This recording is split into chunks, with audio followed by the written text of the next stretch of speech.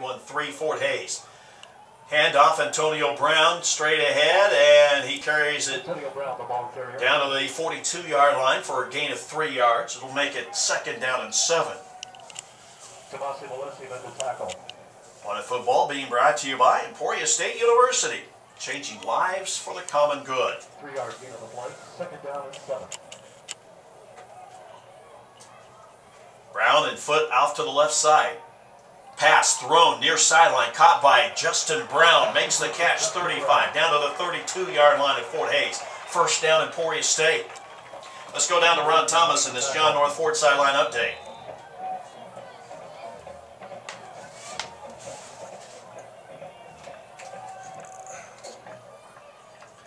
On 1st down, on the quarterback keeper, Braxton Marstall slips and goes down as he slides. They'll mark him down after a gain of 1.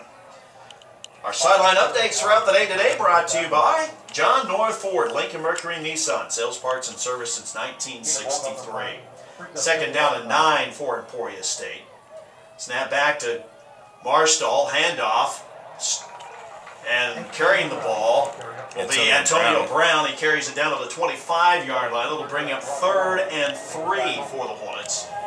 We're going to remind you, even though we'd rather not, this has been a very sticky area of the field for Emporia State. Several drives have simply come to die here between the 30 and 20-yard lines already in this contest.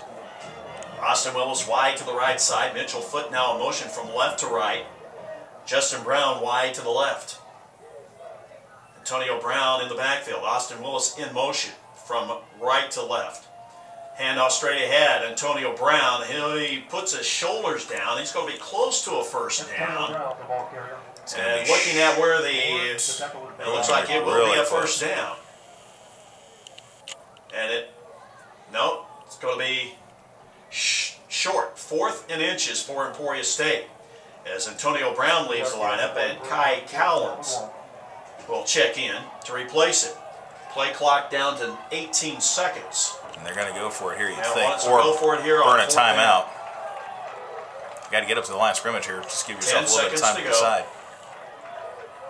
Kai Callins takes a handoff straight ahead, gets a push up front, and let's see where they get that. It looks like he's going to get it. About time. Looks like he'll get the forward progress to the 22-yard line, and that'll be enough for a 1st down. There you go. You see the lineman waving the guys down on the sideline. That'll move the ball and move the chains, and it's a 1st and 10 for Emporia State at the Fort Hays State 22-yard line. Braxton Marstall out of the shotgun with Kai Callins in the backfield with him. Hand off to Callins straight ahead. Nice little hole right between the guard and the tackle on the left side of the line of scrimmage, and carries it down to the 17-yard line. Really like the push that Emporia State started to develop up front now. And it's really nothing fancy. It's all in between the tackles. Clock rolling, 2:48 to play, 3rd quarter, 21-3 Fort Hays.